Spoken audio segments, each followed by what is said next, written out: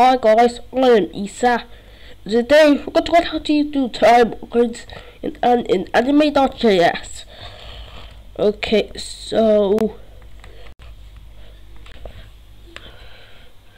I'm going to just go to my VS Code document, and I'm going to say script source Anime.min.js. I'm also going to say script source scripts.js.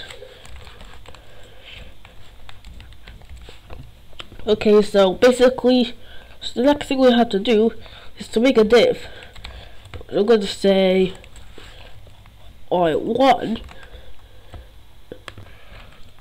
So I'm also going to make another div.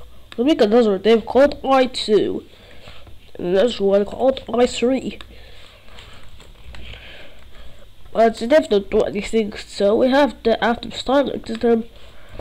So we'll just say dot I1.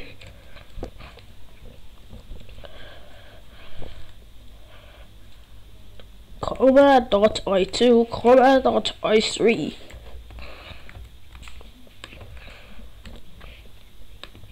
So I'm going to say just a dot I2. So I'm going to say, okay, so I'm going to say background gray with width 40px. The height will be 40px. So no, does nothing. We also have to link the CSS. So let's say link CSS. Okay, so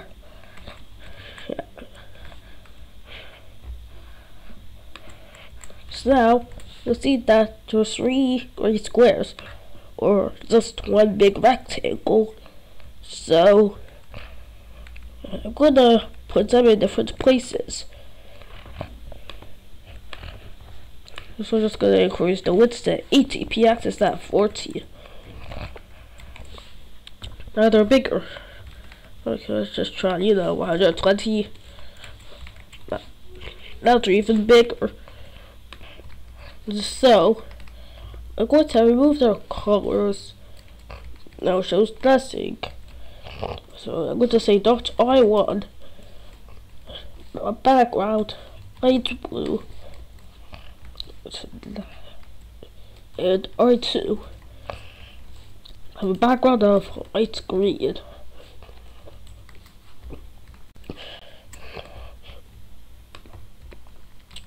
Okay, so I3 it's gonna have a background of light pink. So now they'll have different colors. Go look and say body, margin 0, pad 0.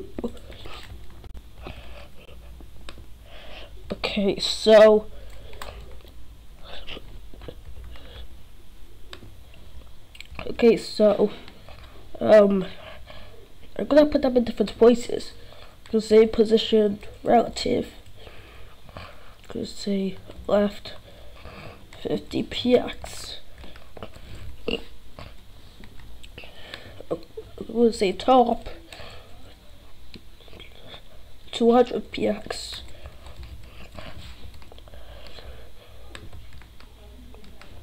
And then I2. I'm also going to say position relative, but after that, just gonna put that in all of these.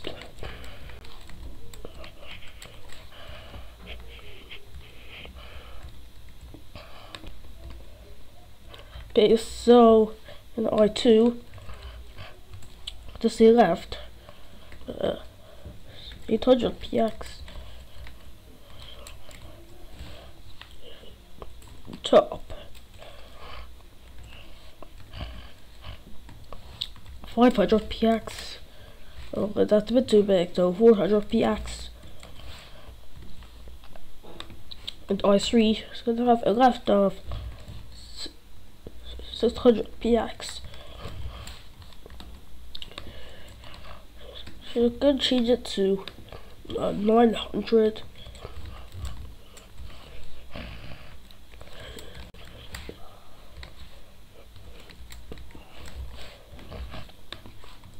we're gonna say top 15px. So it's gonna change this top to negative 30px.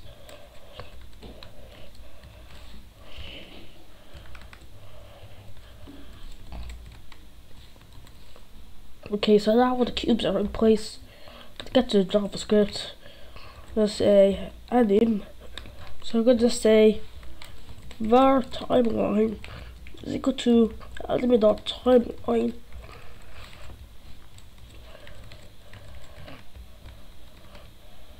So I'm going to say timeline.add. So we're going to add targets. We just add this.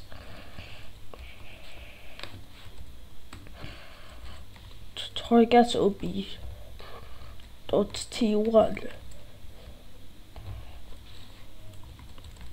Let's say translate x 500.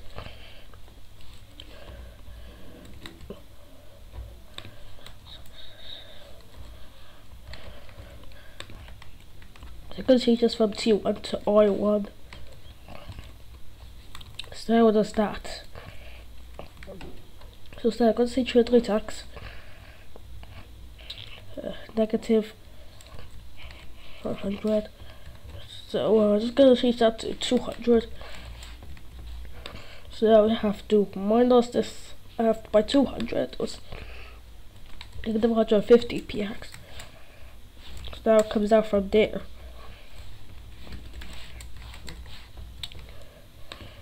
I'm just going to change this to 500.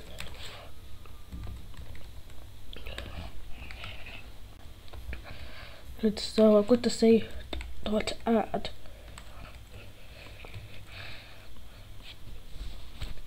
targets I.R2 translate x 500. Now after this one's finished, that one does it. Just say negative. And in this left, I'm going to say 1000px.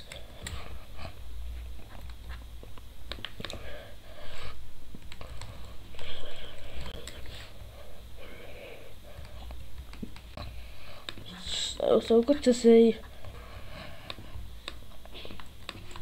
let's add by 3 and translate x will be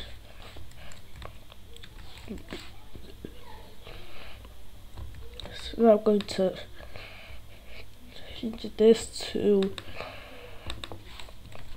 1600.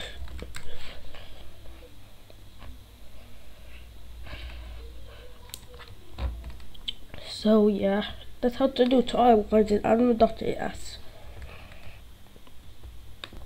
So anyways, that's the end of this tutorial. If you enjoyed, leave a like and subscribe. So bye.